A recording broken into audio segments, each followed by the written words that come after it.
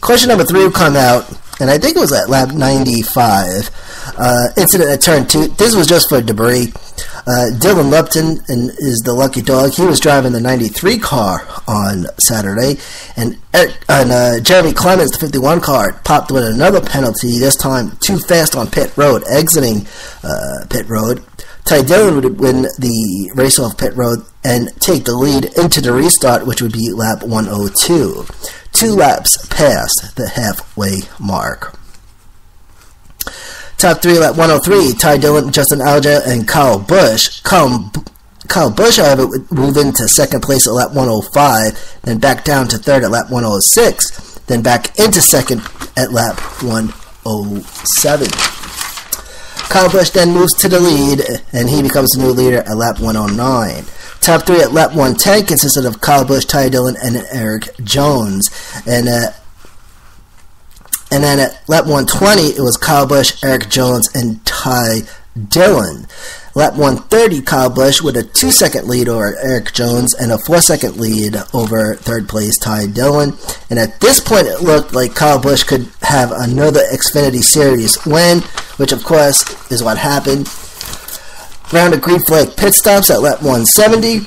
And then lap 180, top 3. Now you had Brett Keselowski, and actually he would move into first place at lap 179. However, he did not pit yet. So you had Brett Keselowski, Brandon Poole, and Kyle Busch rounding out the top 3. The 22, the 48, and the 18. Kyle Busch quickly takes second, still in the tail end of this round of green flag pit stops. And then at lap 186, Keselowski would go into pit for just fuel, no tires.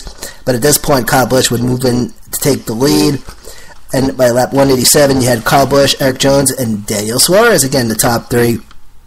The 3 Musketeers. And get this, Kyle Busch with a 3.5 second lead over Eric Jones, who was running in second at lap 195. And his lead over third place Daniel Suarez was 11.3 seconds. Boy, they gotta be doing something to those Toyotas for them to buggy like that. Top 5 at lap 95, and this would start the last 5 laps. Kyle Busch, Eric Jones, Daniel Suarez, Justin Alger, and Chase Elliott. The 18, the 20, the 19, the 7, and the double 8. White flag flies at lap 199. The checkered flies at lap 200. Kyle Busch, your winner. Eric Jones finishes second. Daniel Suarez third. Justin Alger, 4th. And Chase Elliott finishes 5th.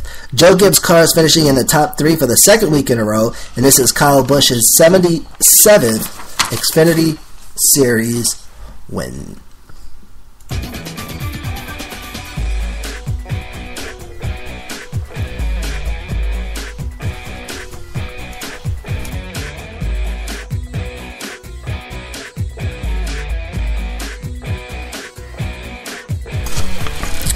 So on Sunday, IndyCar, which is a totally different beast from NASCAR, and I don't think you got the full, I'm not saying me personally, just talking in general, didn't get the full gist of how fast these cars were, because they were on a road course. But that front stretch on the runway there at Winning Airport down in St. Petersburg, start finish line right there, but they were still booking like a 170, 180.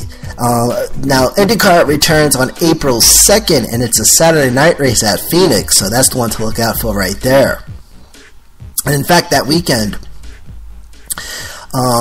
you have wait a minute, I gotta check the schedule here, but yeah, so April 2nd is IndyCar, and also April 2nd is the return of Camping World Truck Series. So you actually have trucks in the afternoon, and then IndyCar at night, and then Sunday afternoon, which would be April 3rd, and that would be the STP 500 from Martinsville Speedway.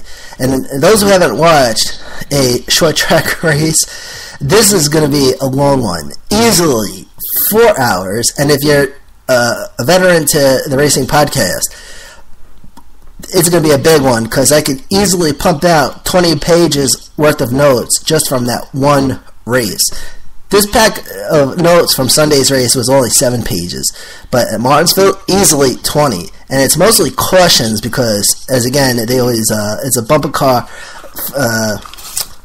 a bumper car situation when you have short track racing.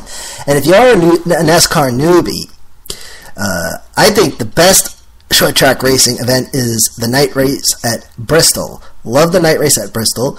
And speaking of night races, after that weekend at Martinsville, you have your first night race at Texas, which would be the weekend after April 9th, and that's the Duck Commander 500.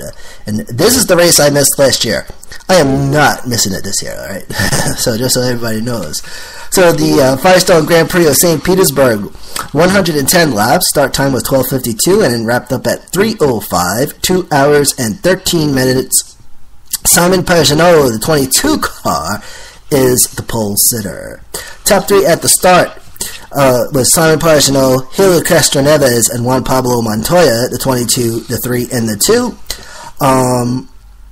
The 14 car, Takamo Sato, he goes into one of the turns. I think it was turn 4, but he winds up pitting and coming back out. Nothing major, really. Top 3, lap 3, Simon Pagenaud, Helio Castroneves, and Juan Pablo Montoya still. Pagenaud with a 1.1 second lead over Castroneves at lap 3. Then at lap 10, that lead would grow to 3.3 seconds over Castroneves and a 3.8 over third place Juan Pablo Montoya. But then you get to lap 15 and things mix up a little bit. Pagenaud, Montoya, and Scott Dixon make the top 3, 22-2 in the 9. Pagenaud with a 5.5 second lead over Juan Pablo Montoya. And of course, Montoya, 2015 IndyCar Indy 500 winner. So we have a round of pit stops at lap 20. Alright. And then after the pit stops, it's Pagenaud, Montoya, and Scott Dixon again. Although Carlos Munoz and Marcos Andretti would take second and third at lap 25 during the pit stops. But then after the pit stops, you have Pagenaud, Montoya, and Scott Dixon back in the top 3. Top 3 at lap 40, still no change. Pagenaud's lead drops to a 1.5 over Juan Pablo Montoya and 4.3 over Scott Dixon. And then the first question will come out at lap 46. The 27 car of Marcus Andretti, he spins and stalls after getting contacted by the 28 car, which was driven by Ryan Hunter-Reay. Pagenaud would win the race off pit road, followed by Montoya and Scott Dixon. And the 7 car of Mikhail Elishin, he has to restart in the rear. He gets popped for pitting while pit road was closed. But then you had the top 3 at lap 41, still under question, which consisted of Connor Daly, Tony Kanaan, and Simon Pagenaud. That would be the 18, the 10, and the 22. But before this, Pagenaud had already led over 40 laps. Top 5, lap 55, Connor Daly, Tony Kanaan, Simon Pagenaud, Juan Pablo Montoya, and Scott Dixon. They would finally restart at lap 57, and that was a long caution, man. That was an easy 10 laps. But then, question number 2, still in the midst of lap 57. And I don't know what happened here. It wasn't really a big wreck. It looked like a fender bender, and you just saw a bunch of cars sitting there, which consisted of 8 cars in this one. And that was the 98 of Alexander Rossi, the 26 of Carlos Munoz, Charlie Kimball, and Jack Hawksworth, James Hinchcliffe, Graham Rahal, that would be the 83, the 41, the 5, and the 15. Also Sebastian Bourdais and Oriol Servia, the 11 and the 12. And big news was that a piece of carpet fell from someone's rooftop deck, right? Because he had those tall buildings there in St. Petersburg. And carpet fell and was sitting in a tree at turn 7, and this caused concern on Sunday. But they would restart finally at lap 64. Top 5 at lap 65. Juan Pablo Montoya, Connor Daly, Simon Pagenaud, Scott Dixon, and Helio Castroneves down in 5th. And this was a cool race. And I must admit, I'm kind of an IndyCar newbie.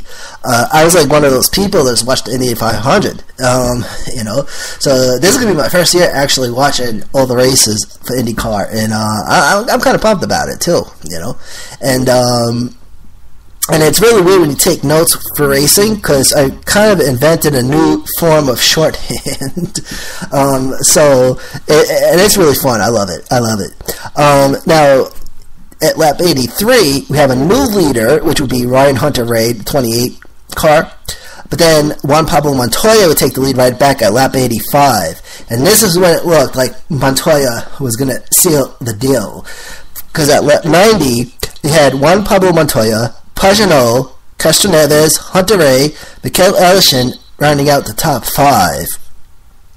Pablo Montoya with a 1.9 second lead over Pagenaud. By lap 100, that lead would grow to 4.3. And a 12.1 second lead over third place, Helio Castroneves.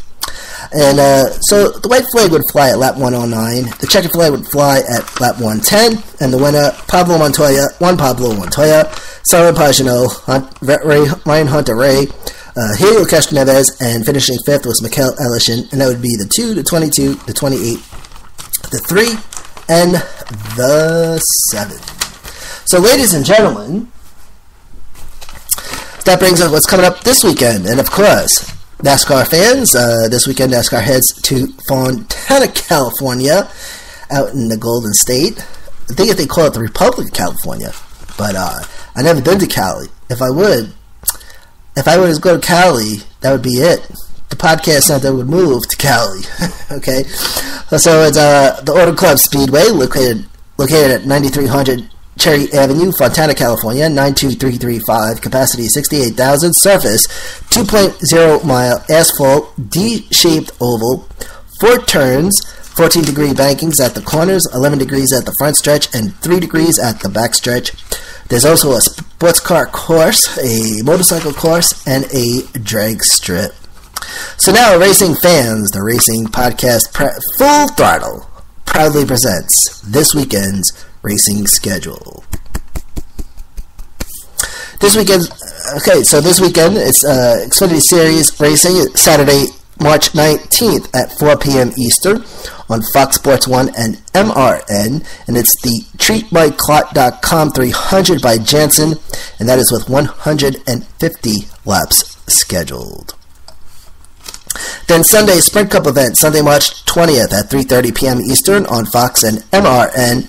It's the Auto Club 400, and that is with 200 laps scheduled. So some 2 quick races this weekend. And then early Sunday morning or late Saturday night, okay, the Formula 1 season opener Sunday morning at the TV coverage starting at 12:30. The race starts at 1, and it's on NBCSN, and that's the Australian Grand Prix, and that's 58 laps or 120 minutes, whichever comes first.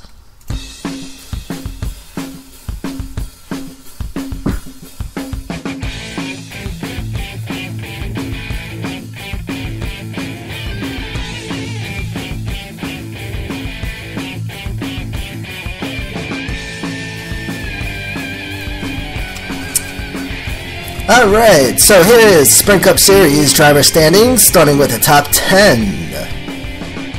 Kevin Harvick in first place in the number 4 car, 154 points. Kyle Busch also, he's in second place, but he also has 54 points, so we could call that a tie for first. Third place is Jimmy Johnson, and he's with 140 points. Fourth place, Kurt Busch with 137. Fifth place, Carl Edwards with 136. Carl Edwards with 136. Sixth place is Denny Hamlin, and he's with 122. Seventh place, Joey Logano, the 22 car, 127 points. Austin Dillon in 8th place, he's with 122 points. Martin Truex Jr., he is in 9th place with 117, and Dale Jr. sits in 10th place with 115. From 11th to 15th place in order, it's Brad Keselowski, Ryan Blaney, Eric Almirola, Casey Kane, and Jamie McMurray. From 16th to 20th place, Matt Kenseth, Kyle Larson, Ricky Stenhouse Jr., Greg Biffle, and AJ Allmendinger. And then from 21st through to 25th place in order, Chase Elliott, Trevor Bayne, Reagan Smith, Danica Patrick, and sitting 25th is Ryan Newman. Manufacturer standings for Sprint Cup Series, Chevrolet back on top with 166 points. Second place is Toyota with 162, and Ford is in third with 142. And again, we're going to skip